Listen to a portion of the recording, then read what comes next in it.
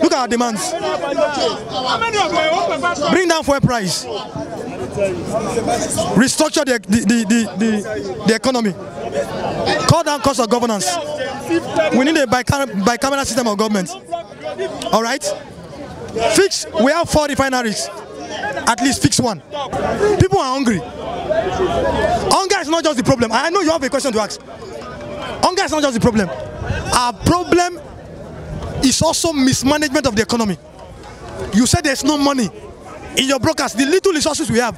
If we have little resources, how come you bought 150 private jets? You renovated the house with 21 billion. Buhari renovated that. What Buhari budgeted for that building was 7 billion. And it was ongoing before Buhari left.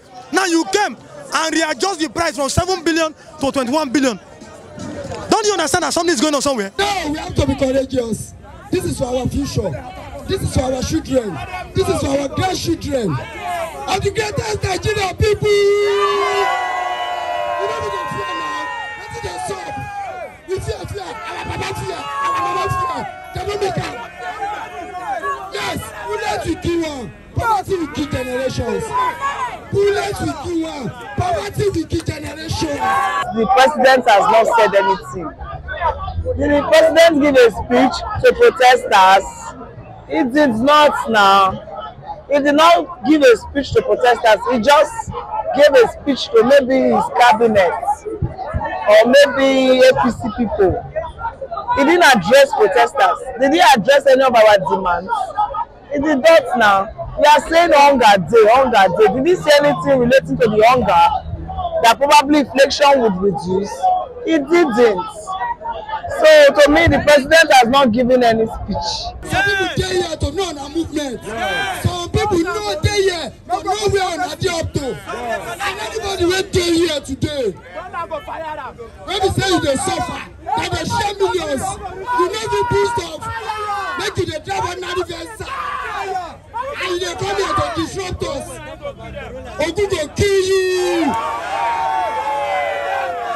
If you are truly the president, act like a president. Look at our demands and start doing something. That is what we are saying.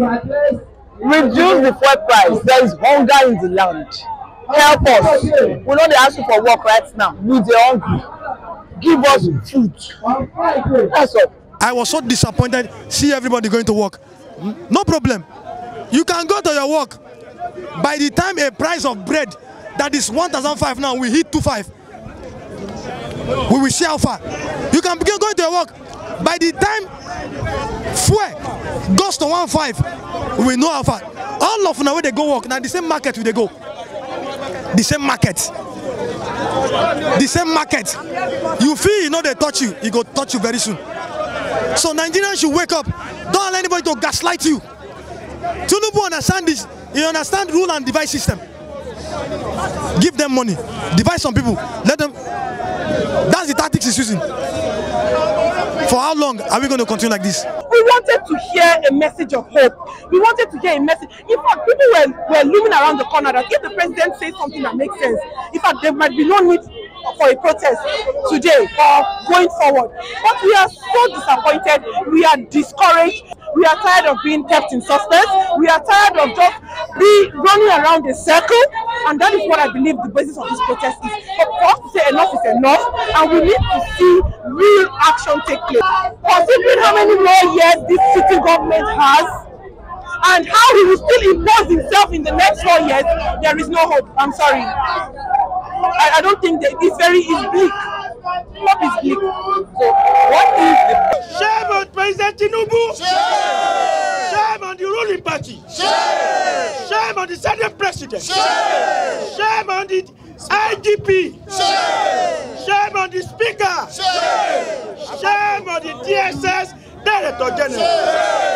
Shame on the Army Chief? Shame on Sanwo-Olu? Shame on all those who say we cannot protest. Shame! We have done it.